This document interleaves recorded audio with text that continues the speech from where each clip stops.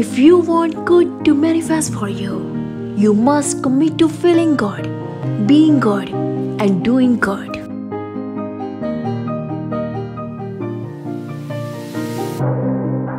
You attract what you are.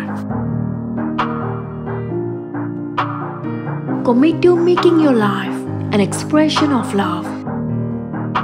This is not only the law of attraction, this is the law of life. By living in love, life becomes an expression of peace, compassion, forgiveness, respect, and joy. Love lifts you to a higher state of consciousness and frees you from the thoughts, feelings, and actions that minimize or victimize you. Release the desires of the ego and surrender. Allow love to guide you and the path will appear.